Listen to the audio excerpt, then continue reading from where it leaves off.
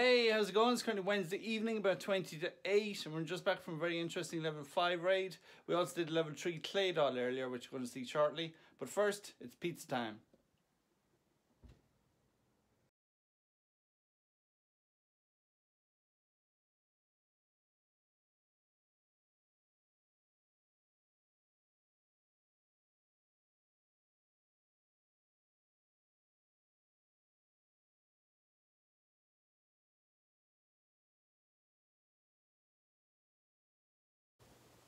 So on the 11th of February, Rayquaza appeared in Ireland for the very first time.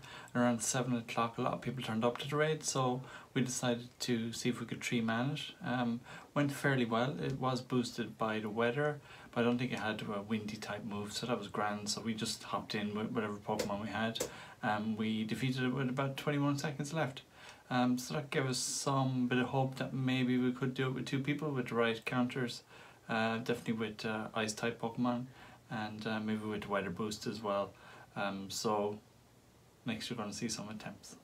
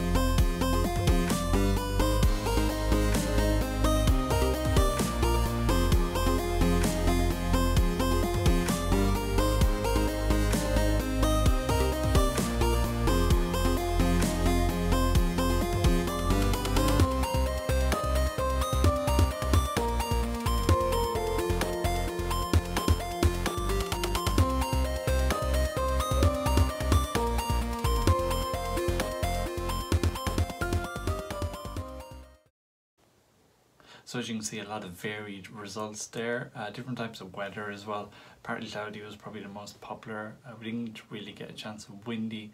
The one windy chance we got was actually the old bridge, and I think we suffered from a lot of lag that day. It did snow actually during the period, but unfortunately we didn't get a chance to actually do it in the snow because it was so treacherous, which is a pity because we would have easily done it and it would have been a guaranteed victory.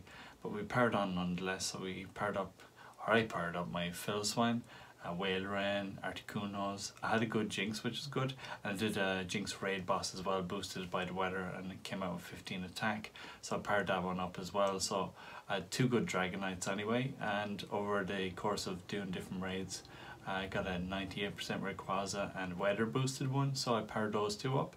So I had 2 Dragonites, 2 Rayquazas and 2 Jinx going into the battle. Renamed them as A, so I could sort them alphabetically, put them in my team, and then when I fainted I quickly sort by the name and then used the max revives and jump back in with the same 6. And I think Clonmellance did the exact same, so you're going to have a look at that video now and see how well we actually did with 2 people, windy weather, and Aerial Ace was the charge move.